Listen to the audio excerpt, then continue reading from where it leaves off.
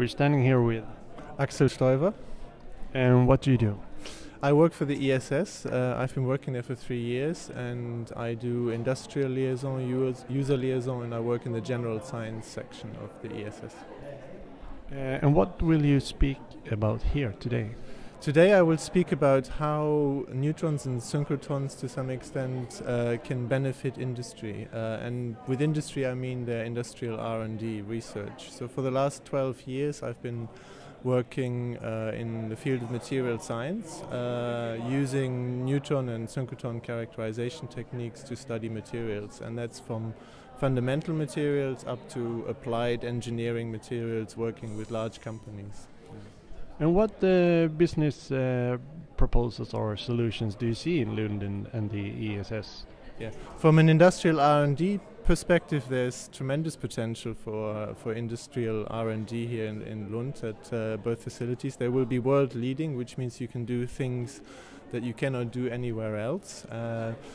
And to give you an example, traditionally I've been working with aerospace companies, with power companies, working on structural integrity. I've been working with petrochemical companies, understanding catalytic processes and trying to understand on a molecular atomic level how these catalysts work. And for this, neutrons and synchrotrons are very, very good because they allow you to study these processes and these materials in realistic environments.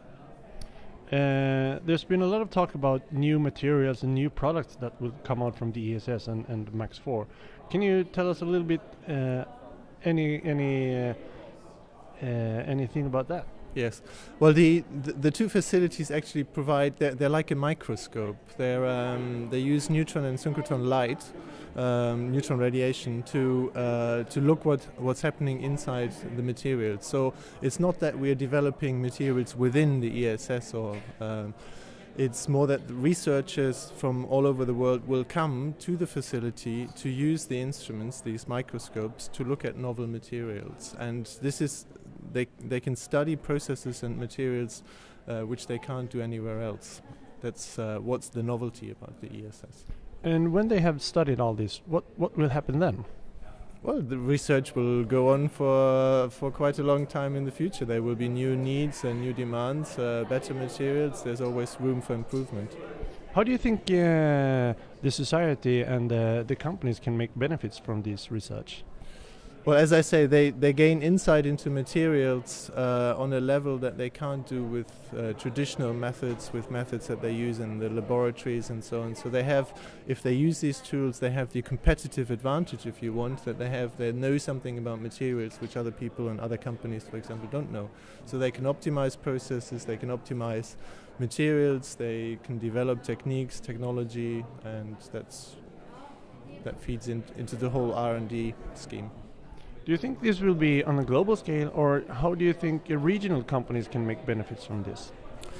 Well, it's up to the companies here to realize the potential of the ESS and MAX Lab. Of course, there will be European facilities. ESS will be European facility, but the reach of the facilities will be worldwide because they will be the best in their class, and so it's you will have scientists coming from all over the world to Lund to study materials. Thank you.